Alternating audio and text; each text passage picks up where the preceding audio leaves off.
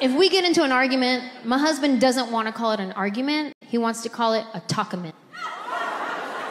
Just the fact that he wants to call it a talkament, to me, now we're in a full-blown argument. He wants to call it a talkament because he wants to talk it out. Let's get to the bottom of it. I don't know how to talkament.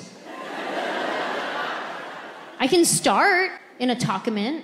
We're just having a conversation. We're both calm until he triggers me, which is like sentence number 3.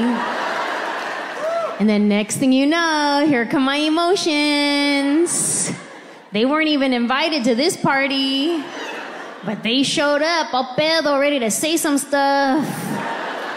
The more questions he asks, the more worked up they get. Questions, questions, questions, questions. Next thing you know, here go my emotions.